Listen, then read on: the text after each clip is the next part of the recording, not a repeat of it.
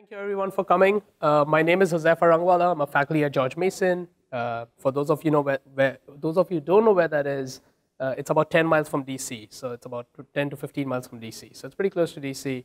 If you stop by in DC, you stop by George Mason. We did some good research there. A little bit about myself.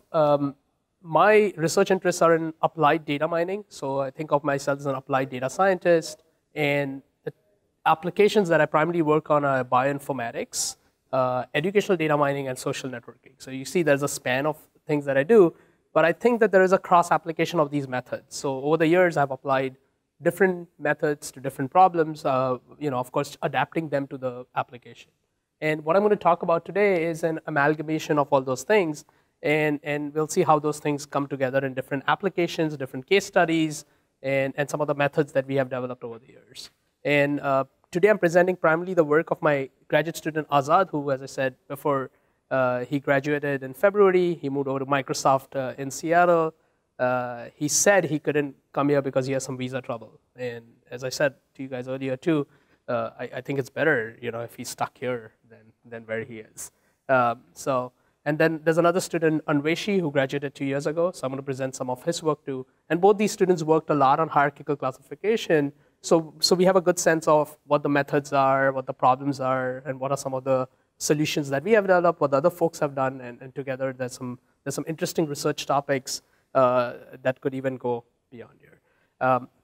So just as a preview, for those of you who are PhD students or master students looking to get a thesis, there's a lot of interesting caveats here. You could push the envelope in different directions. For those of you looking to apply these techniques to your own practical problems, there's a lot of interesting things here. And we also developed some software that I'm going to introduce here, and you could use that, or you could use somebody else's software to describe those things too. Is that okay from what the scope of the tutorial is and things like that? As I said earlier, I really like this to be an interactive session. I teach a 3-hour class sometimes, and I speak only for 1 hour, right? So I let the students do most of the work. I do not expect you guys to do 2 hours of talking, but I do expect that you show me some energy and love by asking me some questions at least. Okay, so feel free to ask questions. We are here to learn and things like that. Yes. Can we turn down the lights? Can we turn down the lights? I don't know if it might be a problem from the video perspective, because they might want to see my pretty face on the net, right? So that'll become harder to see. But we can ask the video person when he comes, and he can help us with that question. All right, so that's a good start. I just want to give you an outline of how this session is going to be broken up into. So first, I really want to motivate what is hierarchical classification if you are not familiar with this problem. Why is this important? In which context do we see this? And what are some of the challenges? What are some of the interesting, I would say, data mining, machine learning challenges that come about when you try to solve this hierarchical classification problem? And then I'll tell you a little bit about some of the methods that are used for solving them. And then I'll describe to you some of the state of the art. So I'll say, if today you have to do hierarchical classification, then these are some of the techniques that you should consider. And one of them involves a very costly setup. It's very expensive to set up. And another one is not that expensive. So there's a trade-off here, right? So we'll talk about those trade-off. And that's why I say that these methods are scalable and also can do large-scale hierarchical classification. In part 2, we'll talk about what happens when the hierarchy or the hierarchical definitions that you have are not consistent with what you assumed, right? So are there some problems with the definition itself, and how do you rectify that? And if you could rectify that, how would you go around doing that? So we'll talk a little bit about that, and then I'll talk about some other interesting, as I said, this is now looking more as a research student. If you're a research student looking to find new ideas, this is a great space, because you say these are some of the problems that are out there today that you could get your own thesis on, right? And I hope that's what this tutorial spurs. And then I'll sign off with some conclusion. So that's our plan of action. So did we figure out the light question?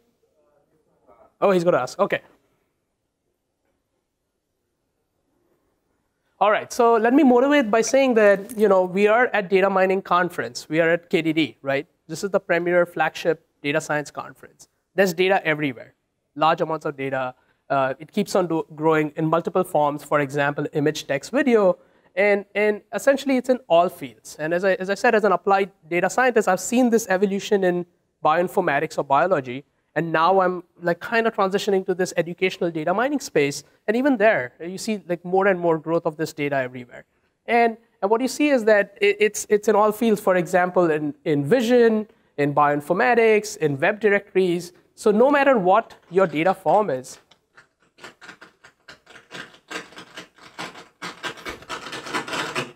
all right.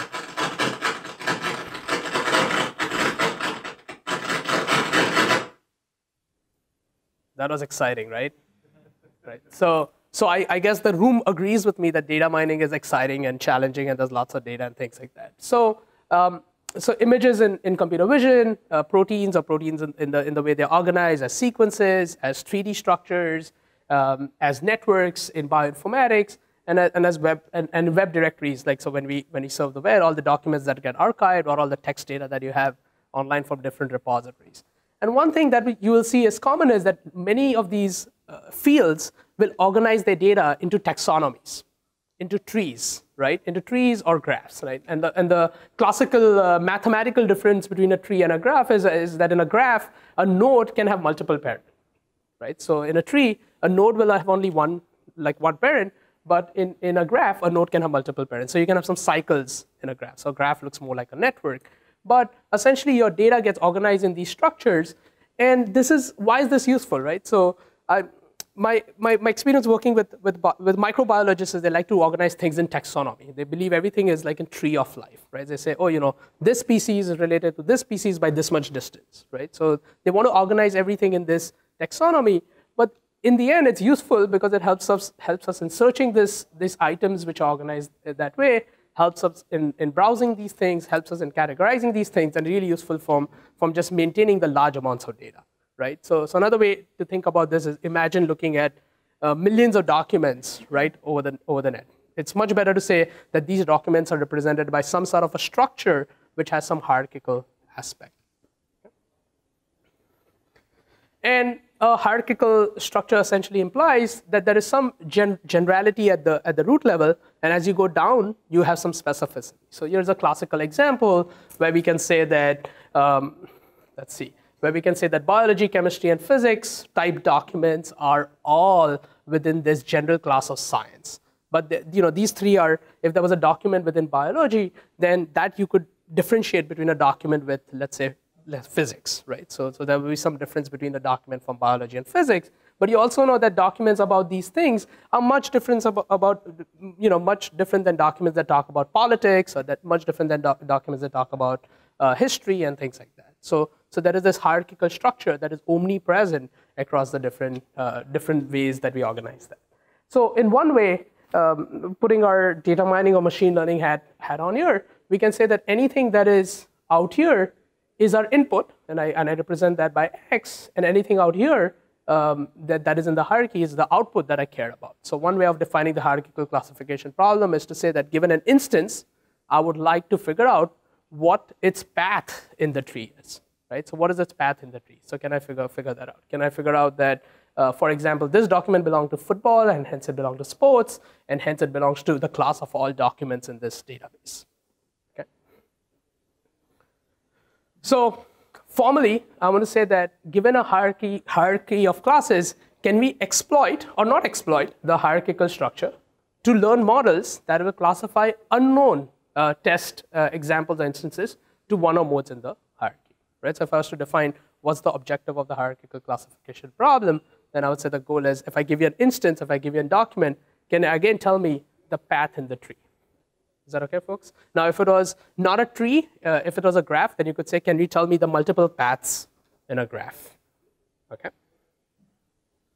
So this first level definition of hierarchical classification leads us to think about what are some of the challenges here, what are the problems with this statement, and what are the variations of these problems, right? So as researchers, we make a living by saying, here is the scope. But now let me extend this in this way and say, can I solve this problem? And first of all, does it make sense from a real world perspective? So that's some of the perspective that I want to give you here. So the two solutions that we can talk about how to solve the hierarchical classification problem is manual classification or automated classification. And the reason this word manual classification, which means no classification really, stuck about is because I'll give you an example. When I work in the protein structure space, right? So structural biologists go take an X-ray of this protein structure, and then they look at it, they visualize it, and they say based on this visualization, 2 biologists look at it, not just 1, right? They look at it and they'll say this structure looks like an alpha-beta protein. So let me put it in this path of the hierarchy. So that's the manual classification process. Okay? So manual classification requires essentially human understanding and expertise, and as obvious, it's infeasible for the large amounts of data that we see. So essentially, a new example will come in. Here is my, here's my structural biologist. He's going to look at this protein structure, and then he's going to say, oh, you know what? This protein structure looks like this A.1, and hence it also belongs to the class A, and hence it belongs to R. He might also make this determination that it does not belong to A.1 and A.2, but it belongs to this class A, and it's so new, it's so different from anything that I've seen before that I need to go create a new class, which I will go put out here, right? Or I don't want to create a new class right now. Let me just stick it up at A, and later on I'll create a new class when I see some more examples in the in my data sets that I'll see this. Okay, so I'm giving you some twist of the classification problem. Automated classification problem is that you have a trained expert such as computer. You'll get an example. The algorithm, which will be a classical data mining algorithm, will take that example and will put it in this hierarchy. Okay. So let's talk about first. So we in this room could sit here and say, let's brainstorm some solutions, and all of us come up with some really great ideas here, right? And these ideas have evolved since 1997. So some of the initial work was done in 1997, and over the years, people have expanded on those and found some of them not scalable, some of them scalable, and things like that. Okay. So let's talk about some of these challenges. So the challenge number 1 is the example labeled, single labeled, or is it multi-labeled? Can it have just one class definition, or can it have multiple class definition?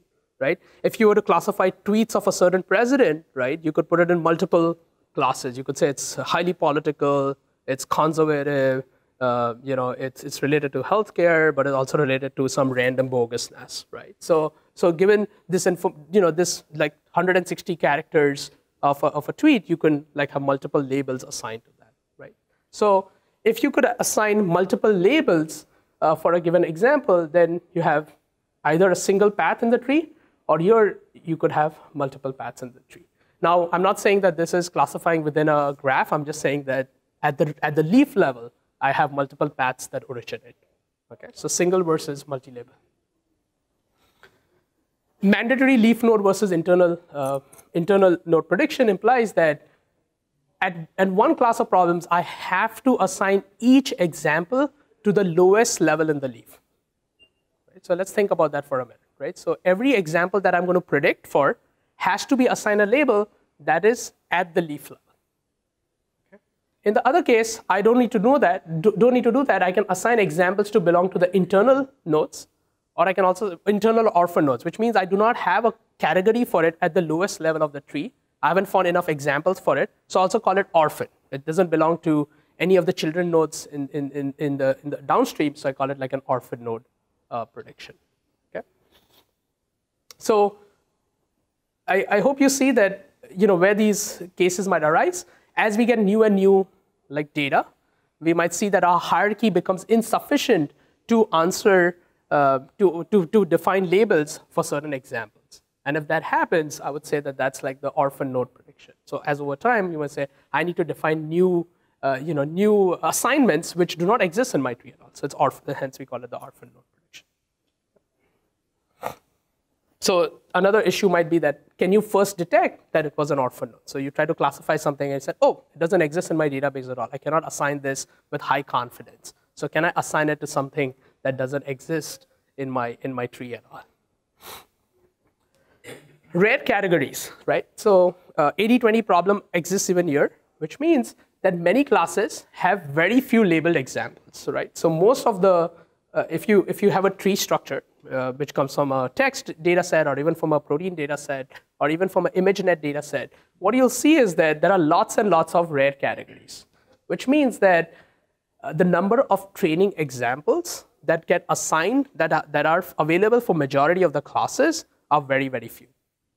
And very few of the classes have lots and lots of examples, right? So this is the 80-20 power law type issue that we see here. And just as a, just to make you believe that I'm not like making up these things, right? So we did a study on this, and we said that what you'll see is that this is most prevalent in large scale data sets. So there is this data set called DMOZ, right? It's a data set that I'll refer to a lot. It's a data set, it's a text, hierarchical text data set.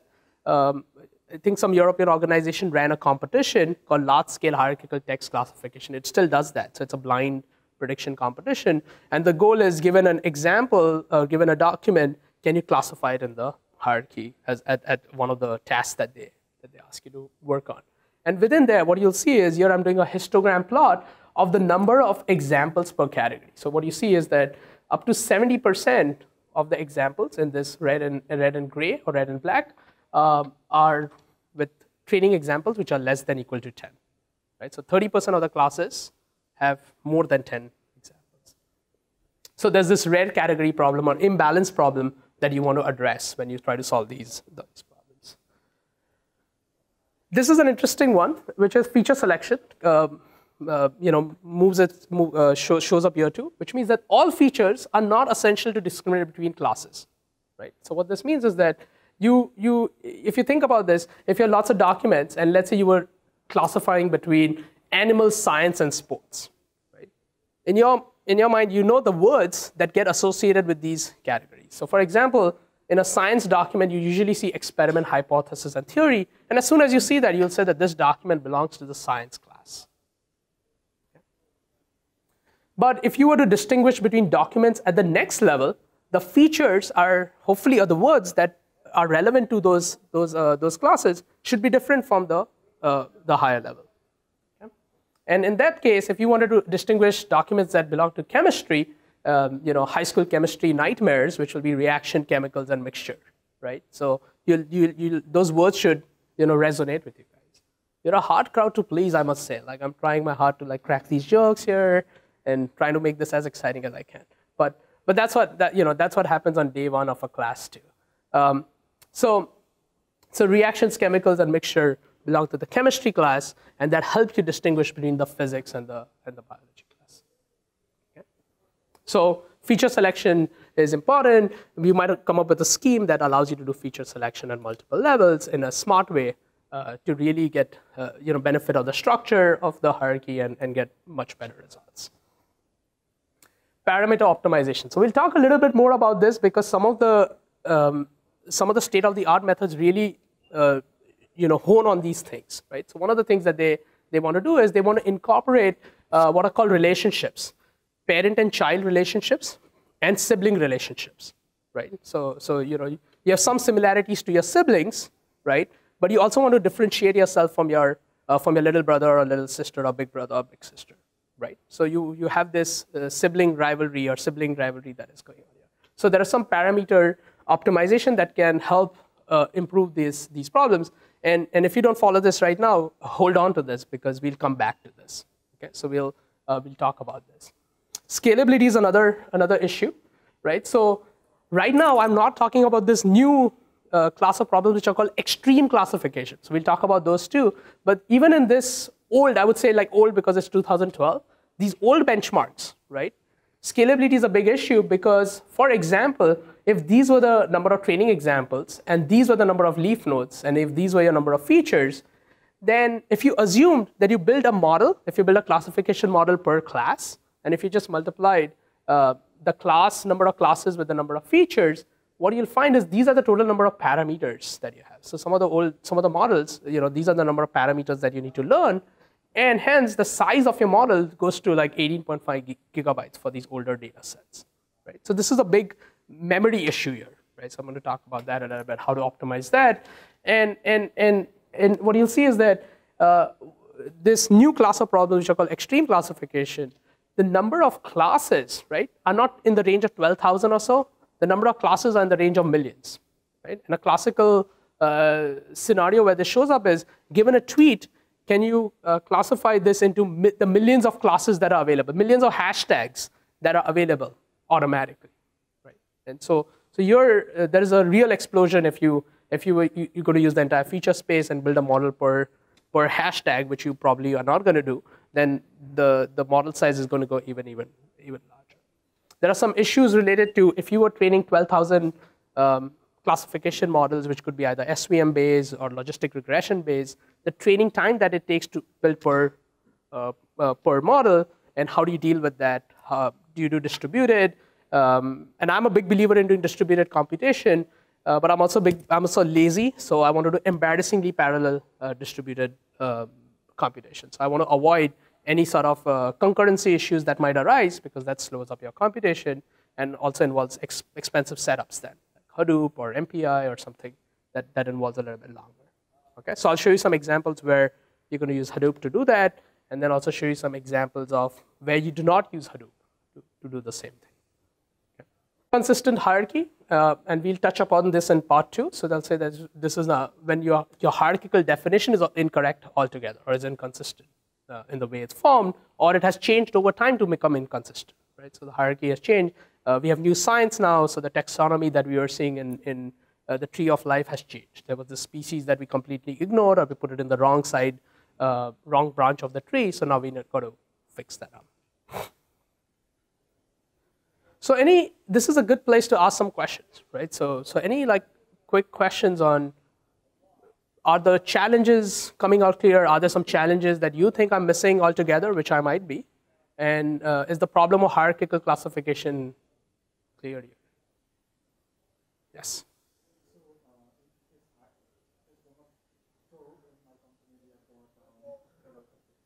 Okay. Right.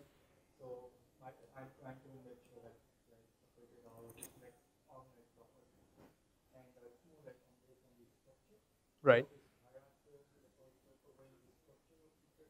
Right. So the question is, you have lots of text data, and you have some structure there. Is hierarchy similar to structure? So at some levels it is, right? So there are some relationships to knowledge graphs and things like that, or semantic graphs if you have that. The assumption that I'm making is that I already have a well-known structure, or I have a poorly defined structure in the next part, and my goal is to, given a new document, classify them into that structure, right? So to ask you a follow-up, if you get a new document for your whatever this purpose is, right? What's your process, and what do you do to assign it to that structured database? Is it manual? Is it automated? Is there a process? Okay. Okay, it's going to start. So I could suggest some processes. One process is ignore the complete structure and build a classification model that just assigns the example to the closest node that exists in the database, right? Build a k-nearest neighbor classifier that says this document is similar to this 5 other documents, and this was the label, or this is how it's most closest to. Okay? But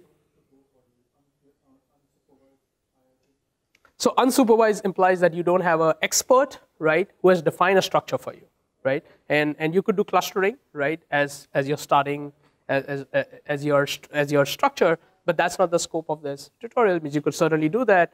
And the question then for you is, which clustering algorithm makes sense there, and how would you assign some validity to your clustering solution or unsupervised solution that you have, right? So you'll have to spend some man hours, some labor at least, to get the structure defined, to say that this is what the labels of that unsupervised hierarchy looks like. And then what I would recommend is, if this is open source data, please share this with the world. Okay? All right. Sorry, go ahead.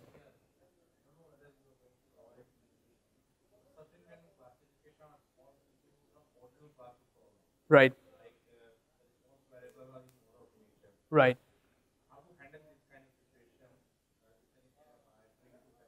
Yeah, so this will assume these are all discrete labels or leaflets. There's no ordinal relationship between those labels.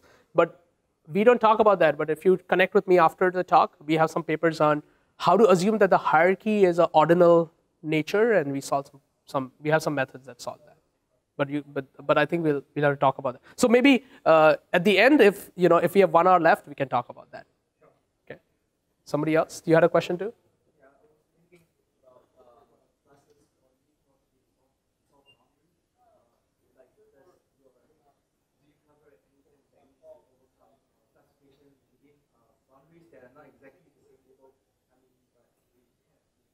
Right. So what I'll say is this is a tutorial where I present lots of other people's work too, right? So there are certainly other folks who have worked on these multi-label leaf level decisions which are soft, which they'll say that I'm 30% in this path and 60% in this path.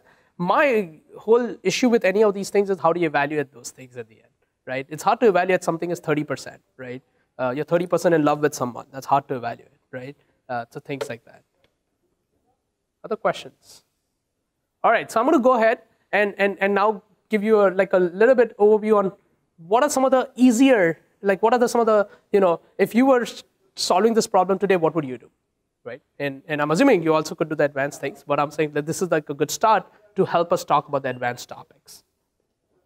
So there's some notation here, and the notation is just a way to talk about some of these things again and again. So as I said, our input will be x's. Right? So anything that is an input will be x. And in any classical machine learning, the goal is to go from x to y. So I'm to learn some sort of a mapping function that takes this x and learns a y. Right? And I'll talk about what that y is. And w will represent that mapping. Right? So if you assume some linear relationship, then you say x times w gives you y. Okay? So the way this is organized is that I have, let's say, n number of training examples. So n is the total number of training examples that exist in my data set. So those are along the rows of this large matrix X. And d are the total number of features, right? So they are along the columns of that matrix. So essentially, this is my input space. And y is essentially my class relationship, right? So if you notice, the y looks like a multi-label type definition. So for this example, I have a label here, and I have a label here, which means, based on some hierarchical definition, as you trace down the path of the tree, you will assign whichever node you belong to will have a label 1 associated in that column. Okay? And then W is essentially the feature space, right? We'll assume that in these models, we'll assume that for each class in the hierarchy, I train, let's say, a linear classification model. Okay? So for each node in the hierarchy, I train a linear classification model, which means, so in this case, I'm only going to represent the L leaf nodes, right? The leaf nodes that exist. So for each leaf node, I have a linear classification model, which means I have d weights that I need to learn per classification model. Okay? So I represent that here by this weight matrix that I need to learn. Okay? I can also say that let me represent all the non-leaf nodes too, and that also you could represent very easily, but just not to confuse you, I'm just going to show the leaf nodes. Okay. Now my okay. So this is x, this is y, and this is the weight. So I want to get a good sense that this comes across a little bit clearly first here, right? So the most important one is here, right? These are standard in any of the other machine learning tasks that you do. This is a little bit different in the sense that this y is defined based on the structure or based on the hierarchy, right? So again, I want to repeat. Oh, sorry.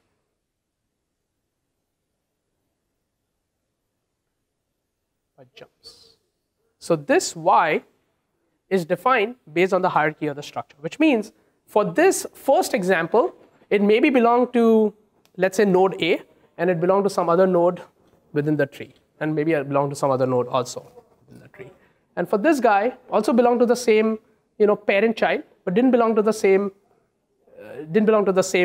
child node because it has a 0 out there. And our goal is to essentially, given a new example, figure out what its y star is or figure out what its prediction is. Assume, and hopefully that prediction is as close to the ground truth as possible.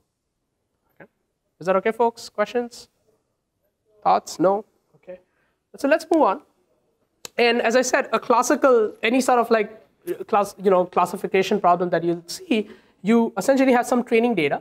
And training data will have, x's, which are x1, x2, let's say n training examples. And for each of those, you have some labels and y. And your goal is to learn some mathematical function f of x, so that in the future, when you get an example x whose label you don't know, you want to predict, you will apply f of x and you'll assume that this prediction y hat is the ground truth. And maybe you have some money, so you'll go do some manual annotation, and you'll say that, this algorithm is as correct as my experts, human experts. Okay. So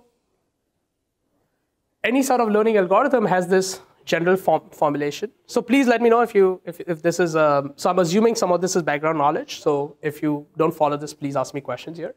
So I'm assuming there are two things here in these classical machine learning algorithms. And the two things are the empirical loss, which controls how well the learned model fits the training data.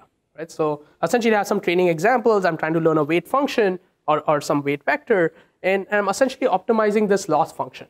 Right? So I'm minimizing this loss function with the parameters of w. And I'm using x and I'm using y. So what I'm doing is I'm taking each example, I'm passing it through my current function, right, current weights, and I'm saying, hey, this is the y hat. I know what the real value is, and I'm saying, what is the difference? So that gives me some loss function. And then there is this another term, which is called the regularization term, which will prevent the model from hopefully overfitting, right? So who in the room is familiar with overfitting? Half of you, okay. So overfitting is, the best way I like to describe this is to say that you trained a model on your data set, right? And you retested your model on the same data set, okay? And you get 100% accuracy, and you feel very happy about that, right? So at that point, you say you don't understand overfitting, okay? Because the model clearly overfitted, right? So the best way to explain overfitting is you assume that the model that you learned will generalize or will work well for future unseen data whose ground truth you possibly don't have right now, don't have access to, okay? So essentially you train a model, and given you essentially want to test it on future examples, and you want to deploy it, and you want to see how much loss or profit you make, and based on that you will decide if the model overfitted or not, right? So that's one way of thinking about this. Another way, classical way, is to say that, look, I cannot take these risks with my customers, because if they get upset, then I lose business, right? So instead of that, what I'm going to do is I'm going to somehow have a held out set, right? And this held out set is going to be really independent of any of the tuning, any of the things that I do in my training phase. I'll never see this in my training phase. Once I'm confident that this model works very well, I will test it on this. And if that test, right, is very good, if my scores are very good, then I'll say, oh, hopefully it's not overfitted at that time, okay? And the reason I say hopefully is because maybe the distribution changes later on for your unseen text example. But this is the approximation that you might probably be doing, okay? So this term out here essentially helps us in preventing a model from overfitting to only the training examples. So it assumes that whatever things that you're learning just doesn't tune itself to the training example. It gives you some push in the other direction, says, oh, you can take a little bit error, but at the same time you can get a little bit better models. A good test for overfitting is you have a training error and you have a test error, your held out test error, right? So classical way to think about this is, if your training error is very low, but your held out test error is high, probably overfitting. If your training error sucks, if the training error is very high, and your test out error is also high, underfitting, because you probably didn't do anything smart here. So there's some issues here, you could improve your model. So there are these trade-offs that you want to learn. But this is in any first step data mining class that you do or machine learning class that you do, this is a concept that is well taught there. Okay? So let's think about what are the different approaches for solving hierarchical classification problem. And as I told you, this problem has been around for years, right? So there's some work done in 1997 and 2007, 2013, and things like that. So the easiest one is, ignore everything that we talk about in this tutorial, right? Just ignore everything. The brain dead approach, right? Which is ignore the hierarchy altogether, train a classification model for each of your leaf nodes. Okay, so we don't care about all the structure business, right? I have 100,000 leaf nodes. I'm going to train 100,000 classification models. And each classification model is supposed to answer one question. Given a new example, do you belong to this class or you do not belong to this class? So one versus rest, or one versus others. Okay? And a new example comes in, and it'll ask this question to each of those leaf nodes, and they'll say, okay, max, whoever gives me the max prediction score, that's the class that I belong to. Right? So it ignores the hierarchy, ignores everything, and that's essentially my flat classification method. Okay? And in practice, it works really well, actually. Right? So in practice, it works well. It has some issues. So one of the classical issues that you could think about is that, so let me throw this to the audience, right? So besides the structure, right, besides ignoring the structure, what other issues do you think it has?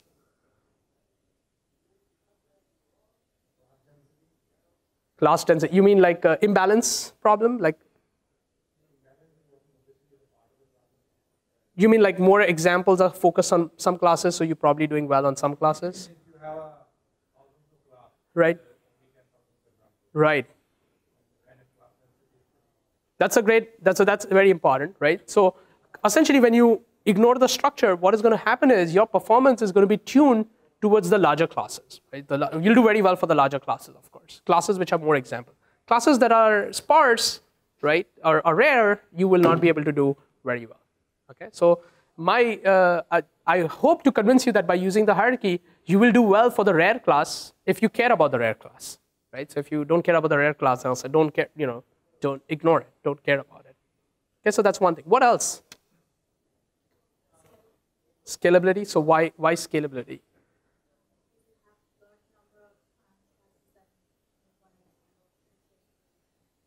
Right. So scalability is an issue at the sense that, remember, for a reason I said you have 100,000 leaf nodes, right? So prediction time, you have an online model. It's going to make a shopping decision for someone. It's going to figure out which bucket this example goes in. It's going to fire 100,000 class models. It's going to ask 100,000 class models. Do I belong to this class or do not belong to this class? Do I belong to this class or do not belong to this class? And of course, you could do this in an embarrassingly parallel way. You could do this in a distributed way. But it's still expensive. The computation is expensive. So there's some scalability issues. Okay? So we'll try to argue that the structure or the hierarchy will help you here. And when it doesn't help, we'll say that the hierarchy is poor. So let's improve that and still go on. Okay? So the classical one is just ignore the hierarchy. The other one say utilize the hierarchical information. And there are two essentially threads. One which are called local. They make some local. They essentially take into account the local relationships. Whose parent and child it is, or something which is more global. I mean, they'll take the hierarchy, and they're essentially also called Big Bang approaches because they call Big Bang because they take the hierarchy and put it in an optimization framework and use the hierarchy to come up with some decisions. So we'll talk about these some of these issues. So this is the simplest method that I already talked about. It ignores the hierarchy. Again, I want to stress the way this is going to work is I'm going to ignore everything about the leaf node. I'm going to assume the standard problem, single label, hierarchical classification problem. Each example gets assigned to the leaf node. No orphan nodes, no funny business right now. Okay? And I'm going to train a classification model for each of the leaf nodes. And given an unlabeled test example, I classify them using this rule, which is argmax of f of x, y, w. All it means is that each of the models fires up during prediction time and asks the question, who's the max? And hence, I belong to that specific class. Okay. Instead of that, I could do something called a local classification per node. And the way this is going to work is I'm going to learn binary classifiers for all the non-root nodes. Right? So I'm going to learn a classifier for all the non-root nodes. So besides the root, I will learn a classifier for all the non-root nodes. And now the goal is to effectively discriminate between the siblings. So this guy is responsible for distinguishing between A and B. These pair are responsible for distinguishing between A.1 and A.2. And these guys are responsible for distinguishing between B.1 and B.2. So as I go down my hierarchy, they become more and more specific in what decision function they are taking. Okay. Now, the key advantage of this is that during prediction time, right? During prediction time, a top-down approach is followed for classifying unlabeled examples, right? So this is a strength of the hierarchy where you will, make a decision at this level to say, do I go down this path or this path? And at this level, do I go down this path or this path? So at every level, I have now pruned how many models I need to fire, which means my prediction time is going to be much, much faster. Training time, in fact, is going to be larger than the flat classification model because I have to train a model for A and B also. Okay, so if you assume you are training the same kind of models, the training time is going to be much larger. Just similar to this is another one, which is local classifier per parent node. So instead of assuming that you train a classifier per, so this is more like, I would say nitty-picky details here between the two definitions, but the general theme is still the same. Okay? So in this case, instead of learning a one model per class, you're learning multi-class classifiers. Right? So now you can argue that multi-class classifiers are actually nothing more than some binary, multiple binary one versus rest classifiers. So in a way, they are similar, but I just wanted to show that there are some papers in the field that have try to show that this is a theme. So they will learn multi-class classifiers for all the NEEF nodes. And just like the previous case, the goal is to effectively discriminate between siblings. And again, a top-down approach is followed here. Right? So whenever a top-down approach is followed, your prediction time is going to be super fast because you only go down the tree. You might make some errors, but you're going down the tree. Okay? There's another one which is called local classifier per level. Again, it's similar to these other two local approaches where you learn multi-class classifiers for all levels in the hierarchy. And this is the least popular among local approaches because there can be a prediction inconsistency that occurs, right? So the way this works is I have a level-wise classifier. So every level, I have a one versus rest classifier. So at this level, I can say during prediction time, do I belong to A or B? At this level, I'm not just doing the siblings. I'm saying, do I belong to A.1, A.2, B.1, or B.2? So during prediction time, I could have a decision which says you belong A, but then you belong to B.1. So then there is already inconsistencies. And so then there are some post-processing methods that will try to rectify these inconsistencies in the decision that happens. And then the methods that some of these other methods, which is the global classification, and one of them is learn a global function. There is this big global function. You put everything in this magic function, and it will consider all these relationships. And given an unlabeled test instances, you're not essentially going down a tree or anything. You're just passing through this function that has a structural definition, and you're going to come up with a output at the end of this. And these are often referred as big bang approaches. Usually these are very expensive to compute, right? So they are very good they're very good for like 10 classes, 100 classes, but as soon as you get into the 10,000 and 20,000 and 30,000 range, you start falling into trouble here with just the scalability. And then if that's the case, and if you really believe in these approaches, then you've got to figure out smarter ways of optimizing or smarter ways of doing distributed optimization for these things.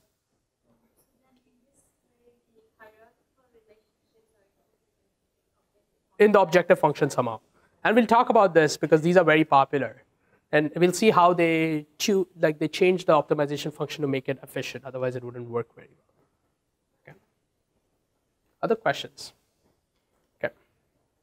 So just to recap,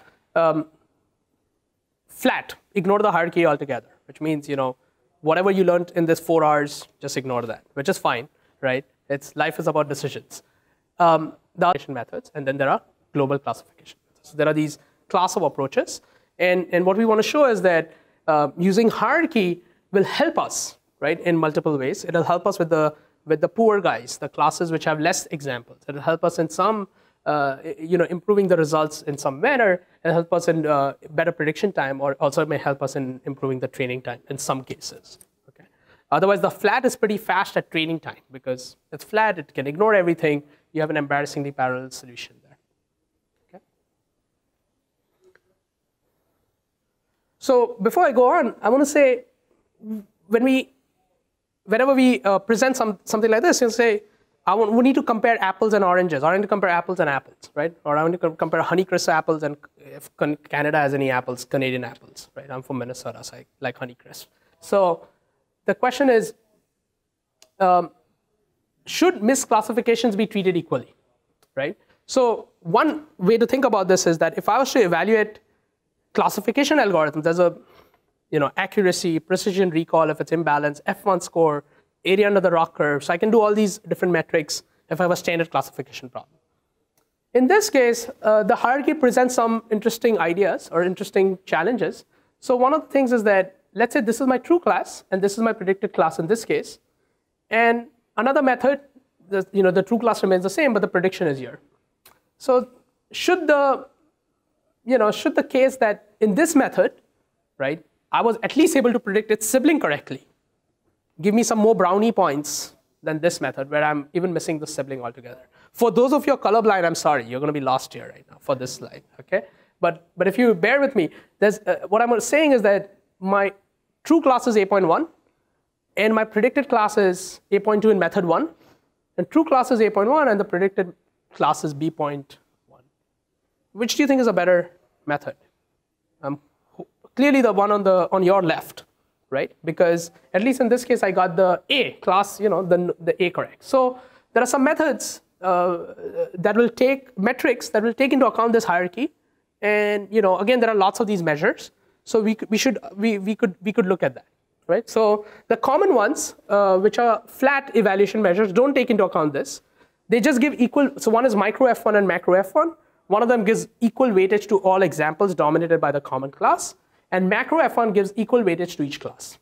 In case of imbalanced problems, it's better to use macro F1 than micro F1, because micro F1, if you're getting correct for the larger classes, then you'll get lots of brownie points. But in the macro F1, you have to get each of those classes correctly, equally, right? So there's some distinction between these two for imbalance. And then to use the hierarchy, what we do is we use hierarchical F1, or we use something called a tree error. And as I said, there are other metrics that you could use, but these are the two common ones if you do hierarchical classification. One of them says that there's common ancestors between the true and predicted classes, and the tree error is the average distance between the true error and the predicted score. So one is an error metric and one is a score, right? Or one is like a F1 score. So we'll use, so many of the methods that are out there will use these techniques or use these metrics to do the evaluation. Okay. Now, related to the concepts that I'm talking about, some of these methods, hierarchical classification can be thought of as a subclass. Some of the methods can be thought as a subclass of this notion of multitask learning type problems. So multitask learning is a pretty popular data mining technique. And the best way to describe it is that it involves, so first of all, in this room, I want to just get a sense of who's never heard of multitask learning, or who understands, who understands multitask learning very well, has used this in his or her study. So it's a handful. Okay, so it'll be good to give you a brief background on this, and we have some time for that. So single task learning versus multitask learning, right? So multitask learning involves two key things. It involves the joint training of multiple related tasks to improve the generalization performance, which means to prevent overfitting, right? To work well in the future. Now, what does this notion of related tasks or multiple related tasks and joint training mean? So we'll talk about that. And independent learning problems can utilize the shared knowledge in this case. And usually these methods do, if you look at, there could be a tutorial on MTL 2-3 years from KDD. In fact, in SIAM 2012, there was a very good tutorial on multitask learning, and it still, I think, holds. So if you're interested in that, you should look at that. But if you look at the taxonomy of the methods, there are two key ideas. And one of them is that you exploit the biases that are helpful to all the related tasks by ensuring that similar set of parameters are shared or common features are shared, right? So there are these two methods based on how you're doing this. And common examples, classical examples of personal email spam classifications where many person with the same spam, or automated driving where the two tasks could be brakes and accelerator. So let me give you an example first of multitask learning where it's really popular, and then ask some questions here. So classically, right, let's assume that there is a province in Canada, and there are all these schools, right? And each of these schools have a standard set of data that they collect about their students, right? And based on the data that they collect about their students, the administrator of each of the school wants to figure out, which of these students are going to pass and which of these students are going to fail, okay? So this is a common, so for each of the schools, the option number one is, for each of these schools, they go hire a data scientist, right? And the data scientist will train the most basic linear classification model to do this, right? And they will learn, school number one, they will learn a classification model. School number two, some other one will learn a classification model, like da da da da da. Okay. Now another option is is I always like to think of the naive option is the province says all you schools send me your data, right? So all the schools will send the the state administrator or the province administrator all the data, and there's a data scientist hired there, and he will take all the data and he will just combine them and he'll learn one global model. This is not multitask learning yet. He just learns a global model, right? So option number one was local model. Everybody was learning a local model per school. Option number two was everybody collected the data, they learned a global model. Okay, multitask learning is assuming that each of those schools, right, still maintain their own weight vectors, still maintain their model parameters, right? But there is some combination, there's some joint training of all those tasks, right? So if there were, let's say, 20 schools in this province, then there would be 20 independent models, but now they are being jointly trained, okay? With some assumptions. Like one assumption could be that, we know that all the schools in this province have similar profiles, have similar characteristics, right? Which means that all of them share a common feature space. So I can make this assumption in my regularizer, and I'll train a multitask learning model to do that. Now this is better than that global model, but we just said, oh, all these examples just go to help you train some single classifier, and then you go apply to each of those, right? So what are the benefits and what are the pros and the cons here, right? So the benefits are, we assume that since these schools are very spread out, the total number of students per school are not very much, right? They're only like 15 to 20 per school, right? So if you have 15 to 20 students per school, you'll say, am I good? Yeah. Okay, keep on checking. Okay, so if you have 15 or 20 students per school, it's hard to train a good classification model. But if I give you someone said, hey, I give you more data, then you'll say, oh, more data will help me train a better model. So in some level, when you combine the power of many, you're getting that benefit, right? So multitask learning kind of says, if you combine all these tasks together, you're getting that benefit. By joint training, you're getting to learn everything together. Assuming that they're related, right? So I made that assumption that all the features in all these schools are related. What if they're not, right? What if this, French-leaning schools versus non-French-leaning schools, there's some different characteristics. So maybe you want to set up some constraints that say for these schools, there are much more similar models, and for these schools, there are not that much similar models, right? So you come up with these constraints. So multitask learning essentially involves those two things. You take those independent models and you jointly train them, which means you're taking all the training data available from all those different schools or different tasks here, and you are also exploiting anything that is shared, anything that is similar out there, okay? And usually what you see is when you apply MTL in those cases, you will see a big performance boost. You'll see a big performance boost. So even like if you're at KDD, if you search for a multitask learning in that app that we have here, you'll see like at least 6 or 7 papers on that, right? So it's a very popular topic, and it gives you very good results and improves performance a lot. And what I want to argue is that we will use MTL for explaining some of these hierarchical classification methods, and you'll see some similarities there. Okay. Any quick questions on MTL? And so this was like my, flyover of MTL. As I said, it could be another tutorial that just talks about all the methods that are on MTL, and people have done that before. So I really recommend this tutorial on SIAM 2012. So if you look for that, you'll see that. Any questions, quick questions on this? Yes, no? Everybody okay with this concept? So ask me again when I talk about this if this doesn't come clear in our context now. So this is one of the 2013 published papers, and it essentially will exploit this parent-child relationships within the multitask learning setting to solve the hierarchical classification problem. Okay, and this was done by Gopal and Yang. So again, the traditional approach will be to learn a classifier for each of the leaf node to discriminate one class from another, right? So I'm again going back to my ignore the hierarchy approach, right? So that's the classical one. And the way this looks is that for each of these guys, I'm minimizing, I'm minimizing this is my loss function. This is my regularizer. I'm minimizing this whole thing. And I'm learning this W of t where W of t is the weight vector for the leaf node. Is that okay? So W of t's dimensions are d, where d are the total number of dimensions, whatever this application might be. So essentially the way this is going to work is, for these 4 nodes, I am going to have 4 weight vectors, and for each of them I'm independently solving this optimization problem. If you haven't seen this before, this is nothing more than the SVM hinge loss. Okay, so this is nothing more than the SVM hinge loss, and if you don't like this, replace this with a logistic loss or a least square loss, and you'll get the same benefit, same assumptions, right? Or same assumptions when you talk about the hierarchy. So this works well.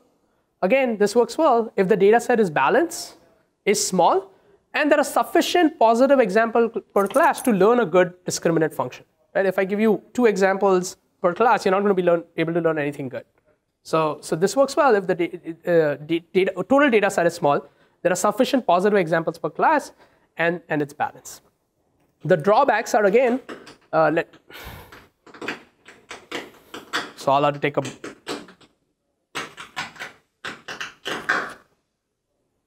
all right, good.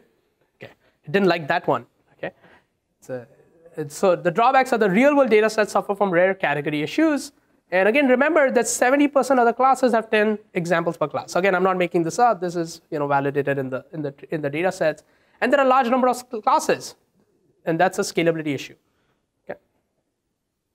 So the goal was, can we improve the performance of the data sparse leaf nodes by taking advantage of the data-rich nodes at the higher level? So can we improve the performance of the data sparse nodes by improving performance at the higher levels? So what they do is they incorporate these interclass dependencies to improve the classification performance. So for examples belonging to soccer are less likely to belong to the software category. Right? If a document is about soccer, it's going to talk about Ronaldo, right? It's not going to talk about Bill Gates, right? For example, or not talk about software, for example. So now what we're doing is, for each of the leaf nodes, I've done 2 things, right? So there are 2 changes. If you look at the original function, right? So this was minimizing the leaf node. There was a regularizer term, and there was a loss function, and this was I is equal to 1 to the number of examples that belong to that set, right?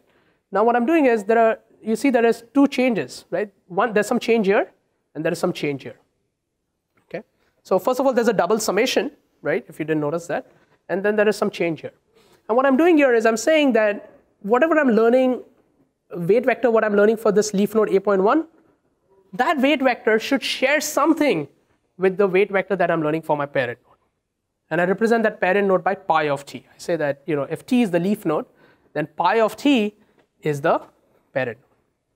And I'm going to also say that I'm going to do the joint training, right? Just like in multitask learning, where I'm optimizing everything for all the leaf nodes, for all the children nodes. C of t represents all the children nodes, right? So for all the children nodes, I'm essentially taking all the examples that belong here, and I'm doing this joint training here. Okay? So the MTL definitions are, each task is a classification model per leaf node. Similarity is enforced by the parent-child relationship. Okay? And that's pretty much the crux of it, right? So the objective was, how to effectively incorporate the hierarchical relationships into the objective function to improve generalization performance, and we want to also make it scalable now for larger data sets. So we'll talk a little bit about that. Okay? Now, the proposed formulation looks something like this, right? The key idea is, again, the weight vector that you learn for your leaf should be similar to your parent, and it enforces these model parameter weights to be similar to the parent in the regularizer. And there are 2 state-of-the-art methods, hierarchically regularized SVM and hierarchically regularized logistic regression global formulations, right? So the way this you can represent this is, there are 2 cases that you worry about. One is the leaf node and one is the internal node. In this definition, the objective is always to classify the examples into the leaf nodes, the standard definition. So you cannot classify something as an orphan and not go all the way to the leaf node. So the way this works is, now for the leaf node, we already talked about this. You'll say, there is this term for the leaf node which says my weight is similar to my parent, and I have my loss function over all the examples that I'm seeing here. Okay? But for the internal node, somebody who's internal, my weight vector is similar to my parent and is also similar to all the children that I have. Right? So this is the same thing as this one. So this is the parent, and this is all the children nodes. Right? So now the weight vectors that you're learning will have these shared relationships. So in a way, if you think about this, what this is also doing is your brother and sister or your siblings look very similar to each other. Right? They will also start because the parent is similar. Right? So you're saying I'm similar to my parent, and I have a little brother. So my little brother is similar to my parent.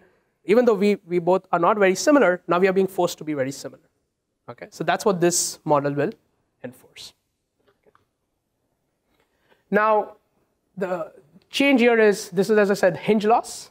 And if you don't like hinge loss, then you can replace hinge loss by logistic loss, and you get what is called HRLR. Right? So in this 2013 paper, they showed both these formulations. There's optimization, solution, and everything in this formulation. So again, if you notice, for the internal node, there is no loss function and for only regularizers. And the leaf node, there is a specific loss function. In fact, you could potentially put a loss function for the internal node to nobody's stopping you from doing that. But I think it makes it less efficient. Okay? So actually, I think they tried that in a precursor paper, and they show that it's less efficient than doing this. So their proposed parallel formulation says that if you look at the way they broke up their objective function, then each node is independent. Each node is independent of all other nodes except its neighbors. Right? And what are neighbors here? Parent and children. Which means the objective function can be considered what is called block separable. Right? And the way they optimize this, so remember, one way to think about this, what's going on is you have these weight vectors that you're learning for each of these nodes in the hierarchy. Right? And if you think about what you're doing is you're updating the parameters that are dependent on the other weight vectors in that system. Right? So if anything affects that, then you cannot separate them out. Right? So what they claim is that if you look at this, then if I'm updating the blue nodes, at that time I cannot update the red nodes. But I can update the blue nodes. Is that okay? And at the next step, I can update the red nodes, and at the same time, I cannot update the blue nodes. Right? So I have to stop an update of the blue nodes. But at that time, I can update all these red nodes, and I can update all these red nodes. So each node is considered independent of each other except its neighbor, and they essentially use this parallel block coordinate descent, which will be used for optimization. And the way this works is fix the odd level parameters, optimize the even level, fix the even level, optimize the odd level, and you repeat until you get convergence. Yes? Right. So when you do even or odd levels, which one do you update? That's a good observation. What you'll notice is whenever you're doing update for your leaf nodes, it's much more expensive than update for the internal. The internal nodes is nothing more than an averaging. Right? It's just saying I take my weight vectors for my children, take my weight vectors for my parent, and W of that feature is minus of feature from the parent and feature from the children. So it's a very quick update. This is just an addition. This one is a little bit more than an addition, right? So this, of course, is going to be a lot more expensive than this one, okay? So as I said, the red nodes are the leaf. At that time, you cannot update these guys, right? So the way this normal update will work is you'll have some random weights for each of those vectors, and then you'll iterate, okay? So you will update these guys. That will be an expensive step. Let's say it takes 10 minutes. After that, this will take 1 second. And we could go back to 10 minutes. Go back to 1 second. Go back 10 minutes. Okay. So they do this. They also show an extension to. So we talk only about tree. So worry not. There is an extension to the graph issues also. So extend to the graph, but this involves finding a minimum graph coloring and repeatedly optimizing nodes with the same color in parallel during each iteration. So that's a little bit harder than the tree problem because now it's just not level wise. So you need to first find the minimum graph coloring, which is NP hard. So there'll be some heuristics for that. And then you optimize the nodes with the same color in parallel during each iteration.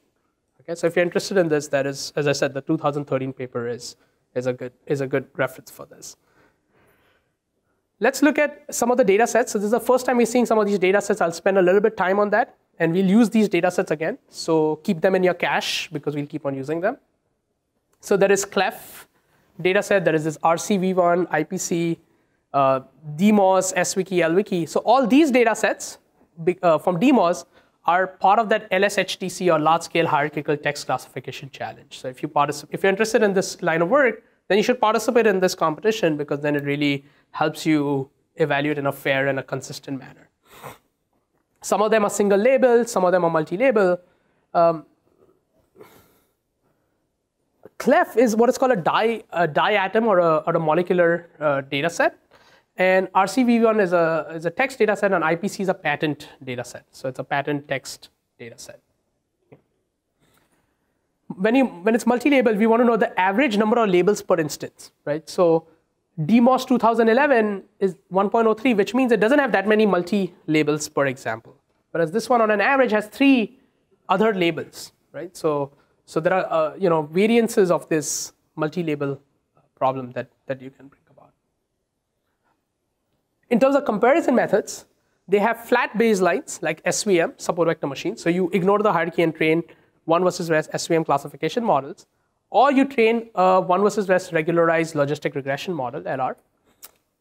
Then we have these other methods which we haven't talked about yet, but we talked about them in our intro, like in a brief background. Some of them are just top-down, they're local, and things like that. So we'll talk a little bit about that. So top-down SVM is what is called a Pachinko's machine-style SVM. And the way this works is essentially you have a SVM classifier learned for each of the nodes in your tree, and you just go top-down making decisions during prediction to fire them. You say, oh, at this level, I'm in this node, so I don't need to consider any other nodes from this part of the subtree, and I go down and I shrink my subtree at every level. Then there is this hierarchical SVM, which is a large margin discriminative method with a path-dependent discriminant function. So they take the hierarchical structure within the optimization. Then there is this hierarchical orthogonal transfer, which assumes that there should be orthogonality between the parent and children. So this is not saying similarity. This is saying the weight vectors should be orthogonal between the parent and the children, right? So they made this assumption. And there's also this Bayesian logistic regression version, which is a Bayesian method to model the hierarchical dependencies among class labels using a logistic regression. This is the same authors as the KDD paper. So HRSVM and HRLR are, since they will of course be better than HBLR, right? But this is just to show that even the Bayesian methods were involved in this process. So this is comparison of HRSVM. Essentially, what I'm showing you is an improvement in micro F1 and macro F1 for these data sets for HRSVM over SVM. So first of all, HRSVM will always outperform SVM. And I'm just showing you the performance improvement. So there's a ratio of the percentage improvement, right? So remember, these are large number of classes. So you're not going to see 20%, 30% improvement. Whatever improvement you're going to see is 1 to 3 or 3 or 4%. But then you can drill down and see where you're making those performance improvements. So we see some key changes here. As you can see, the macro F1 improvement is much more, which also goes back to my previous point that these methods help the poor guys, help the classes which have fewer training examples, because your macro F1 is improving much more. They also compare HRLR with LR, and the story is similar, where you'll see the hierarchically regularized logistic regression improves upon its flat baseline, which ignores the hierarchy. Okay? Question? So it's a percentage improvement, right? So it's a method X minus the baseline divided by the baseline. So here is the micro F1 comparison. So these are percentages again, but these are average micro F1s. And you'll see, there is HRSVM, HRLR. And for larger data sets, there is much more, you'll see more improvement than even the Bayesian logistic regression, because the HR methods enforce that they want to do well. By the MTL setting, they are trying to enforce helping, as I said, the rare classes. So you're seeing you're seeing some improvement there. Some of these methods are not scalable, and some of these are not applicable, right? So based on what kind of methods it is and what kind of data set it is, some of them are not applicable for multi-label data sets. So that's why That's why they don't report that. So I'm sorry, this looks stretched here a little bit. So this just shows you the slowness factor. So now they wanted to compare the training runtime comparisons between the HR SVM versus SVM. So of course, when you do this kind of complicated regularization, you're going to pay a little bit penalty. Remember, in the flat, you're ignoring the hierarchical structure and just training independent leaf nodes. In this case, you are using the hierarchy in some way, and you're doing this optimization that has some expensive steps. So you're seeing that this is, for example, 3 times slower. HR SVM is 3 times slower than SVM on a smaller data set, and about 2 times slower on the largest data set, just to give you a feel for that. So here are the runtime numbers in minutes. And again, these are training runtimes. These are not prediction runtimes. So these are the training runtime in minutes, and some of them, they are scalable. Now in this study, since this was a coordinate descent type optimization or a gradient descent type optimization, the number of iterations was just set to 2. Right? So when they reported these numbers in minutes, they were just set to 2. So this is a very short number of iterations. When we did the study again, we ran it for much larger iterations. Question. So these runtimes are on so they are on a cluster, but they're aggregated per total number of time taken on all the nodes in that cluster. So we're not reporting the parallel runtime here. Okay. Yes. Before, it seemed that the cost was kind of quadratic. Cost was. How that relates to one was kind of linear, the other one seems quadratic. Yeah. So the numbers being, for example. Yeah. So even though it looked, there was a double summation there, but it was essentially my node and my number of, my one parent, but parent and the number of children, right? So yeah, so it's not that much. It's like maybe 4 or 5 extra iterations there. Other questions?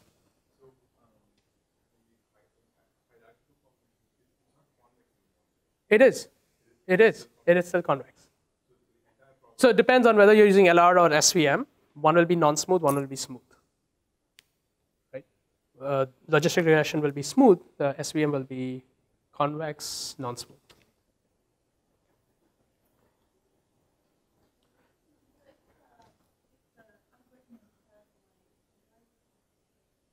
I can't hear you.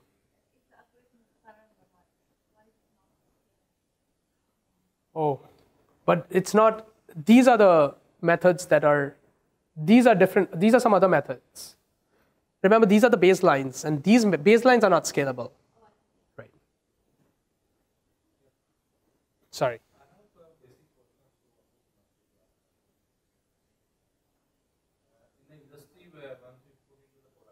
Right.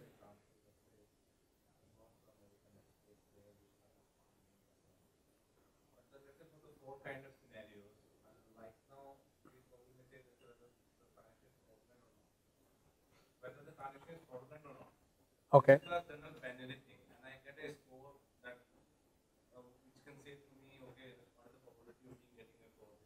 Okay.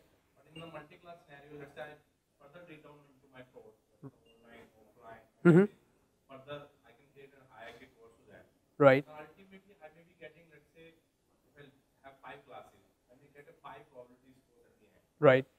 And ultimately, I can't really use the percentile-wise the distribution and can say that so many transactions I can disrupt.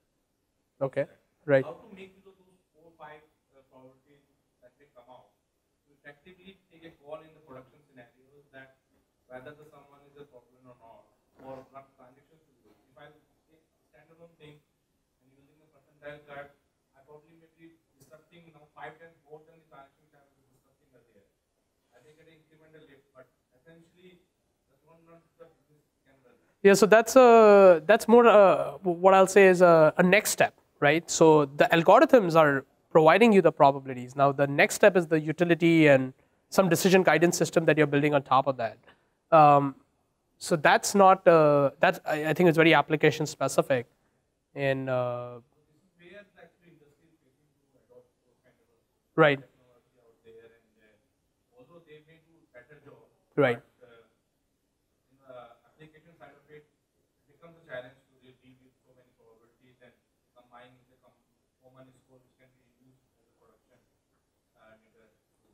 Well, I think that's a great point, and I know there are some sessions here, right, on data science and the next step, or like industrial connections and things like that. I think there are some people are really thinking about these things.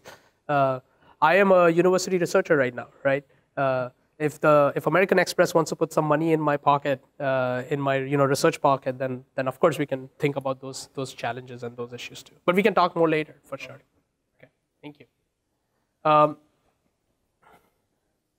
So if you look at, so it's about 2:20. So I've been talking for 1 hour 20 minutes. So let me first take a step back and understand that we are at the same page here. So far, hierarchical classification, we defined that. We talked about the challenges. We talked about some of the, why we care about that.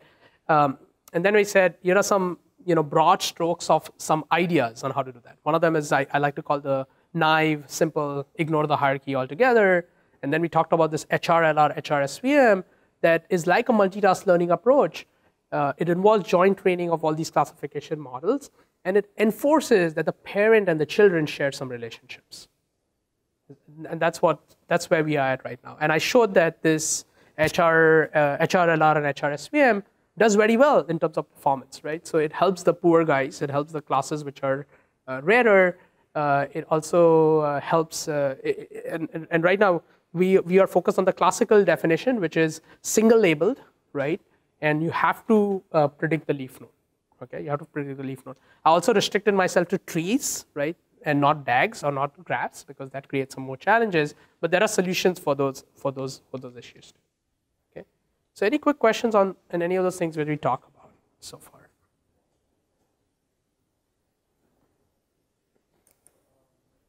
Just thinking like model HRLR, HRSVM, right, or trees, you don't exactly have leaf nodes.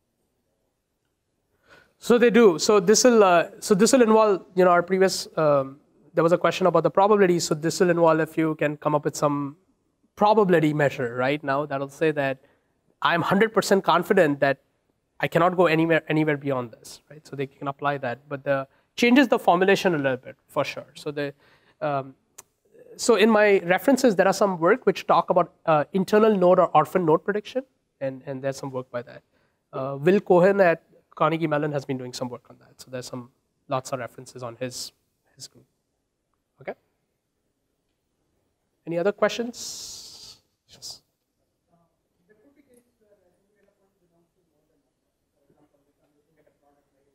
Mm-hmm. Sure. I won't be talking about specifically, but I presented results for that. So these methods cross apply to that. So the standard way is to relax the assumption, to say that if you're doing multi-label, you'll say it's normally called a soft cut method. You'll say that I want to take 3 labels instead of 1 label, and then for those 3 labels, I'll go through the path and verify whether they belong to those labels.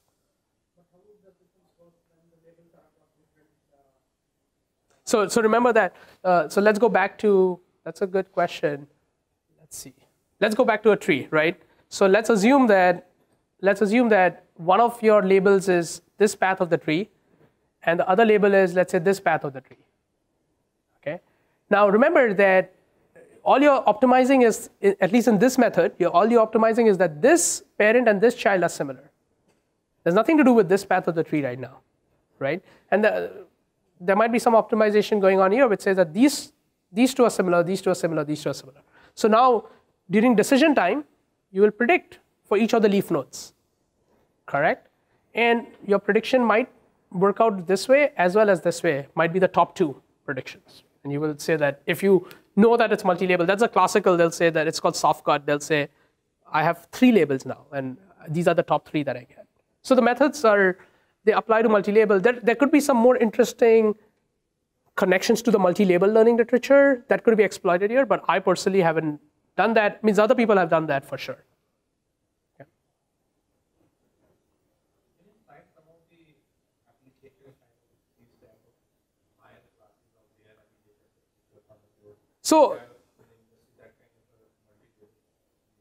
So taxonomy of products, right? So based on the product information, classify them into the tax category of products, right? That's one way. And the taxonomy of products is then used in recommender systems. You use the taxonomy to optimize that. There is some, images are classified. So images are segmented first. Then you want to classify each of those different segmentations in a hierarchy.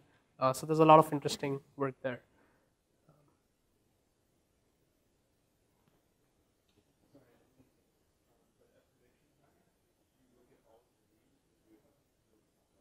In this case, in this HRSVM, we do look at all the leaves. So it's a good observation. So this is an expensive one. So this is expensive during prediction runtime because I have to look at all the leaves. Remember, this was like this class of global Big Bang type approach, right? And this one, so there is a Hadoop implementation for this, right? So there's a Hadoop, there's a MapReduce implementation for the same thing. Okay. You mentioned about that the layer class is right. at the cost of the majority class? No, not necessary. So they still do well. So essentially what is happening is that if you think about going back to the multitask learning literature, right? What is happening is there were classes that had no chance. Now they're using some more examples from the other classes and hopefully they're learning something that is better suited for them. Have you ever benchmarked with the, let's say, if your 10 classes into your data set, if you use 10 separate models, will that outperform your overall results or you would like to have only one model? I'm not sure I follow that. You mean like 10 different, like ensemble of models or? I'm saying, let's say 10 different models instead of building one model for 10 classes. But these are Like kind of binary classification. Let's say if you build 10 binary classification models, right. versus one multi-class model. By sampling. Like how would the 10 be different? Like are there different methods? Are they just sampling? Just simple binary versus multi-class. I have to try and see classification is accurate model in terms of predicting one that particular class. Let's say if I have a 10 classes and I build 10 binary classification, one versus the other. Mm-hmm. That kind of thing. I would be basically looking only to optimize that particular class for that binary classification. If you have a multi-class classification, in totality it is taking into account the average error. So I just want to ensure, right, that even if you do multi-class, right, it depends. You could run multi-class as independent binary, or you could learn a formulation which actually, if you look at the optimization function, they're still doing binary one versus rest classification. So in a way, there's no like difference. Again, this is not the scope. Sorry, this is not the scope of this tutorial. So I'll try to not answer beyond that right now. But we can talk about that later over drinks or something. Other questions? I know there was another last final one. Okay, so I'm going to move ahead because I know we want to get coffee at 3, and I need coffee at 3. So okay, so we talked about all this. Okay, so now we come back, and so this was a fun exercise. My student Anveshi, he's now a data scientist at GE IoT type things. So he was struggling, and he's like trying to figure out how to get the next big thing, and he essentially came up with this thing that let's look at the drawbacks of that HRSVM and HRL. Let's look at what the drawbacks are, right? So scalable, but it's expensive to train than the flat classifier. It's scalable, right? There's a MapReduce solution, and you can do the independent at multiple levels. So it's certainly scalable, but it's still expensive than the flat classification in terms of training time. We also said it requires specialized implementation and communication between the processing nodes, right? So because of that small dependency, that it still requires some things. And it may not deal with the class imbalance directly, right? So you do get class imbalance, nice properties because of MTL, but it does not enforce that, right? So it does not really enforce that. So our objective was, can we decouple models so that they can be trained in parallel without dependencies between the models? So our objective was, we want to help these researchers who don't have access to Hadoop, who don't want to write MPI code, right? They want to train embarrassingly parallel programs, and we won't try to account for class imbalance in the optimization framework. So I think that this point is not as important as this other one, where we want to decouple models so that there are no dependencies between the different models. So the way we approach this is we went back and looked at the we looked at the tree, we thought about this, and we came up with this realization. So let's assume this is a hypothetical hierarchy. So this is again one of my slides. If you're colorblind, it doesn't help you, right? But I'm going to go with this. Okay. So if you notice, there's a root node. There are two children here. Within this gray, there are these other two nodes. One is blue, one is green, and within this guy, within this white number node 2, there's another peach node, and it has 5. What I'm also doing is I'm showing you some examples, and I'm separated those examples by some characters. So I say that these are crosses, these are pluses, and these are hashes, and they kind of fan out in the hierarchy as you go down the levels. So if you consider one versus rest classification, which is what these models are doing, then the blue node's job is to say, does your example look like these classes with this hash symbol versus somebody who looks like this plus or cross? Okay. Whereas the green node's job is to say, do I look like the positive or plus examples versus this hash and the cross? And the peach nodes is whether I belong to the cross versus the positive or the hash, right? So that's my goal when I train these one versus rest classifiers. Everybody okay with this? I haven't said anything that is new so far, okay? I go back and I say, hey, this is my loss function and this is my regularizer. So the regularizer, especially in the HRSVM, is saying that 3, the blue node should be similar to the gray node, the green node should be similar to the gray node, and hence the green and the blue nodes are similar to each other. Okay, so what it does is regularizer is promoting similarity between the siblings. Okay, but the loss function is saying that if I belong to the blue node, I am different from the green node and the peach node.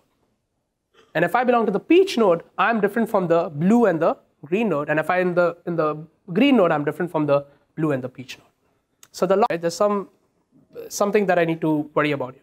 And there is this parameter called lambda, right, which will essentially say which one is more important. So I'll have to tune this based on my training set, and then I'll figure out. So there is some notion here that is.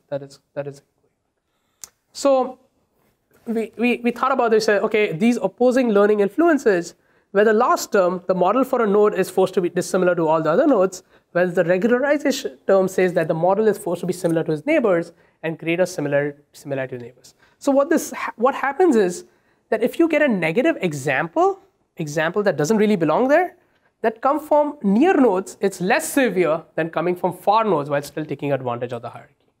Right? So this is if you go analyze the prediction errors, this is what you observe. Okay? So we change this. Right? So we change this formulation to say, can we incorporate the hierarchy or this trade-off in another way? Can we not force this trade-off in the regularization, but can we take this hierarchy and force it in the loss function? So our approach is essentially considered what is called cost-sensitive loss, right? And for each class T, which is separable over examples, you have some loss function already. And your loss function is the hinge loss, classical hinge loss, which is saying, I am different from everybody else, right? And it's already doing that. But now we take that loss value, and I multiply its importance, I scale it by the importance of the example in my training set that belongs to this class, right? Which means, if I look at an example that belongs to my sibling, and I make a mistake for that, versus somebody who is very, very far away, then the mistake that I make for my sibling is much more severe than somebody who is very far away. So we take this hierarchy and we push it into the loss function somewhere. So we said, here's a loss function, and there is this term phi now, and this phi is an example of what is called the instance-based loss function, instance-based cost function, and it essentially scales your loss to say that some examples you give a higher penalty, whereas some examples you don't care about. Okay. Now this should also remind you of any sort of imbalance losses that you can incorporate within the classification, right? So for classes which have fewer examples, if you make a mistake on those, then you should have a higher penalty than classes which have lots and lots of examples. So it's a similar idea, but in this case now we are saying we're going to use the hierarchy to do this.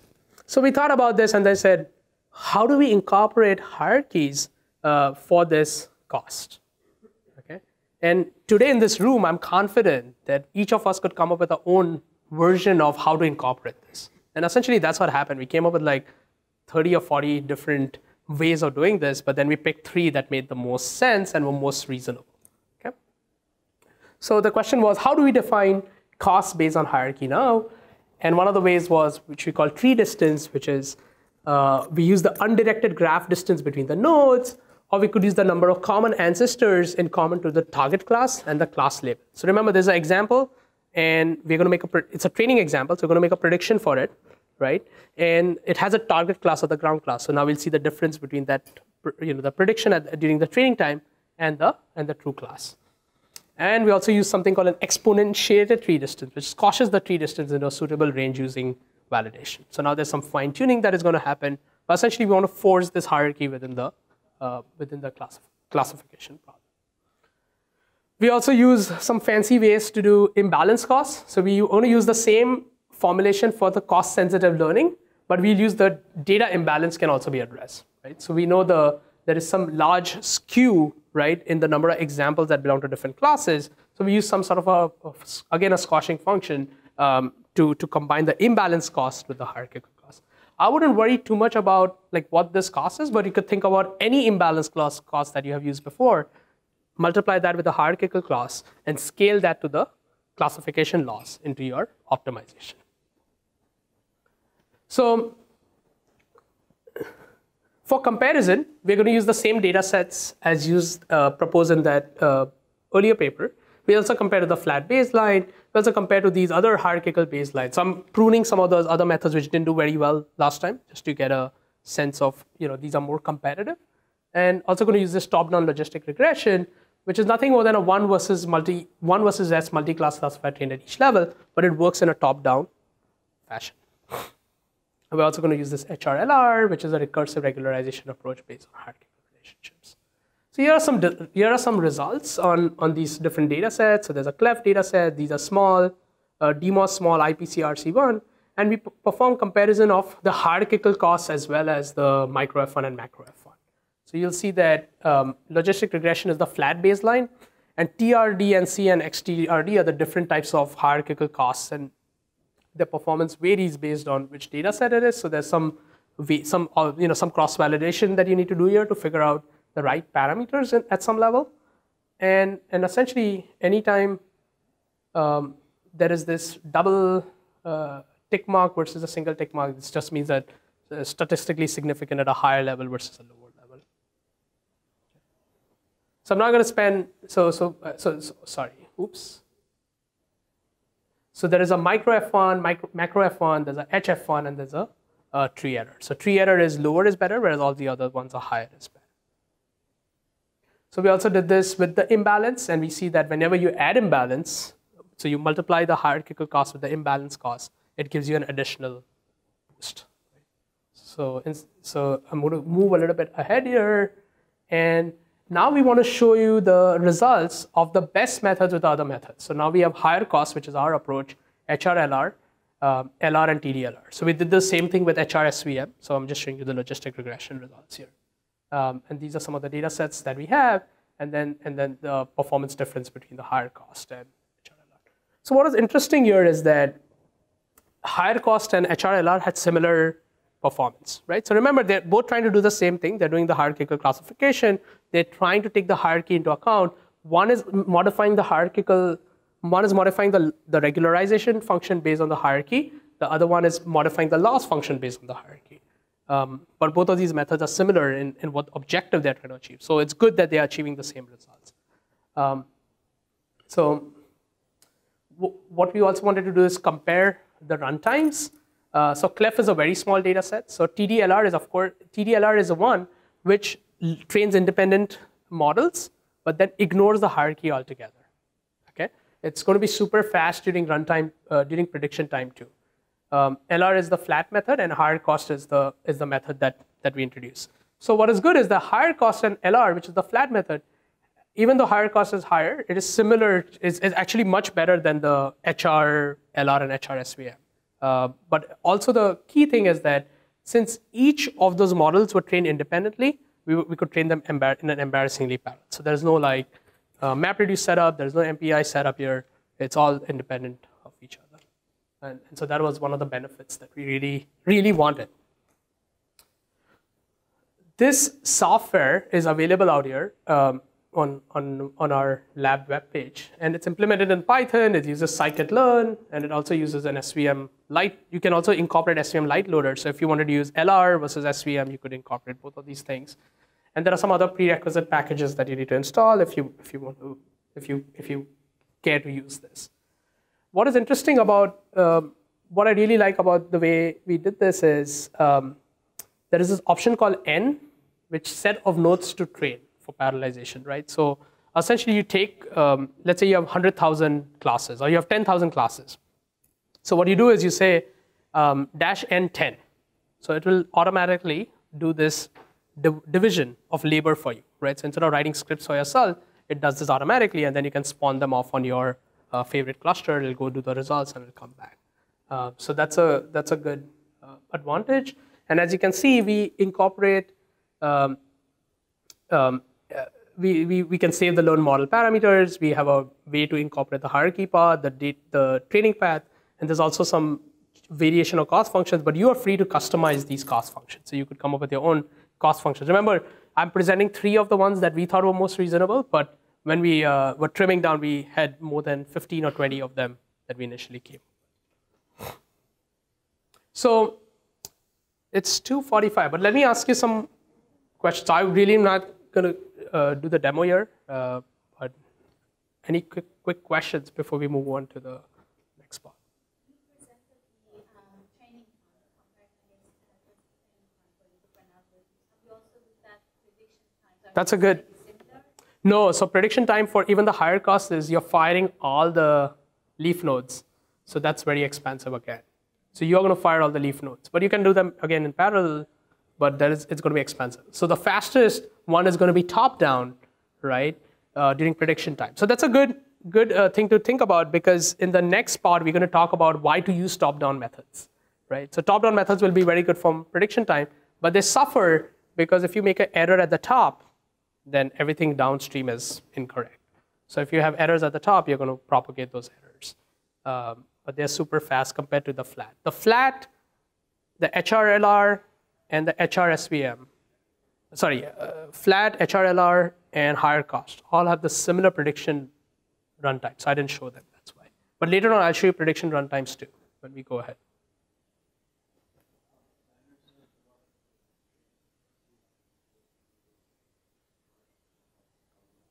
Right.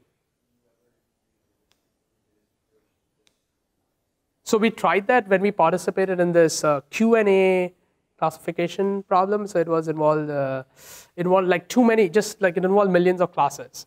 And I don't want to be firing millions of classes. So we did this, it's a very common idea. You take your examples, you do a quick search, and you say these examples are common to these examples, and then you fine tune that by building a classification. So now we are not really training and testing on millions of examples. We're training and testing only on 20 or 30 examples, 20 or 30 classes.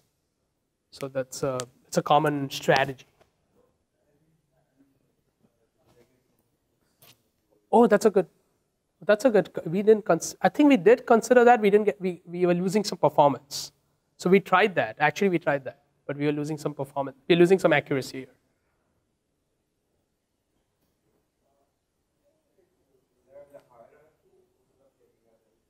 So is there a way to learn the hierarchy? Now that's a pretty interesting question. So one, easiest way is to do a clustering, right? But then do you trust the clustering?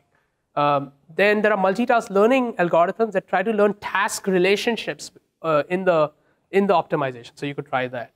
I think it's just too complex. It's when you have like 100,000 leaf nodes or 10,000 leaf nodes even, trying to learn the entire hierarchy in a nice way is harder. I think a better is you do clustering and you refine that.